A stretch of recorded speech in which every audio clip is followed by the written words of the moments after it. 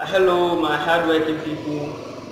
Welcome once again. I'm kind of happy because one of you sent me an email and asked this question, which I would like to help you through. And the question that is sent to my email was show that the function, which is absolute value of x, is not differentiable at x equals 0. It's kind of a brilliant question that let's say he asked, and I'm very happy to take you through, and let's find out whether absolute functions that's of x at x equals 0 is it differentiable or not. So without wasting my time, I would like to answer that question so that we all can benefit from it. So we have the function f of x equals absolute value of x. We should show that this function is not differentiable at x equals 0. Okay, so we have two conditions here, an absolute function, and we are talking about x at 0. So what do we know about absolute functions? From our algebra, we know that an absolute function deals with two aspects of the word function itself. So when we have absolute x, it simply means x or minus x.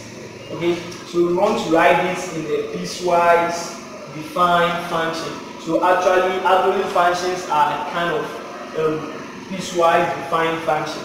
So for our solution, the first thing we need to do is to rewrite this in a piecewise defined manner. So we can write f of x being equal to x, that is if x is greater than or equal to 0, and negative x if x is less than 0. So if actually the number is positive, we leave it as it is. When it's negative, we negate it to make it what? Positive, because absolute functions are always positive given what? Values. So with this, it's what we did in our earlier tutorials. We like to work this. So the first thing we need to do is to find the differentials at the right hand side and what differentials at the left hand side. This is greater than or equal to right hand side, less than meaning left hand side. So let's take the differential using our first principle. So differential at the right hand side limit of x, which will be the limit as h approaches 0 for x plus h. So x plus h here minus x itself, which is the original function, all over h.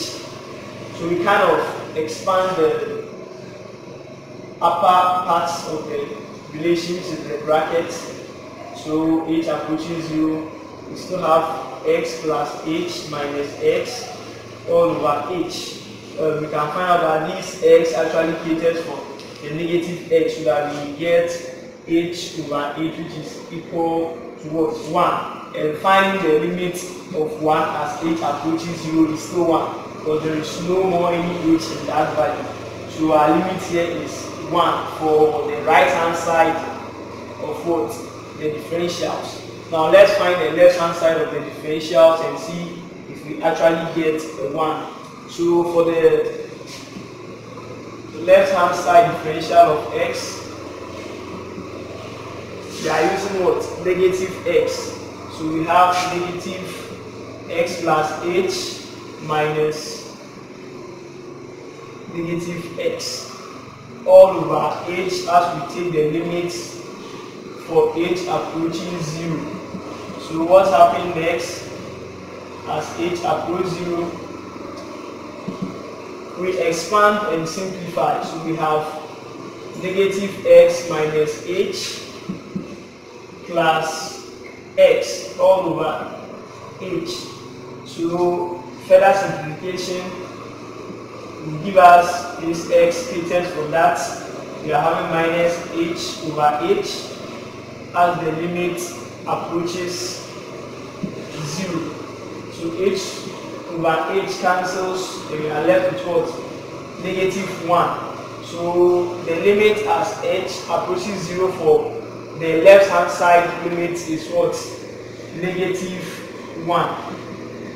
So we can actually confirm that -1 and +1 are not what? The same. So we can find out that the limit of f of x as h approaches 0 does not exist, because they are kind of different. We have +1 here and -1 there. So if the limit as h approaches 0 doesn't exist, then automatically we can say that the differentials of f of x, that is the absolute function of x, is also what? Not existing. So this is how we prove that f of x equals absolute value of x is not differentiable at what? The value x equals 0. Actually, when we want to draw the graph of this function, we are going to get something like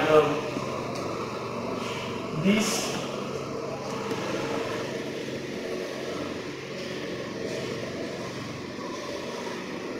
And we have 0, -1, 1, and that's all. So you can see that at 0, the graph has a peak here, or we can say a kink. So because of the kink, even though it is continuous, we can't differentiate it at 0 because we have a kink here. Don't forget, in our previous lesson we talked about a kink, that is a peak, which is not differentiable. So this is all we can say about absolute function of x not being differentiable at what? The value of x equals 0. I hope this is very helpful.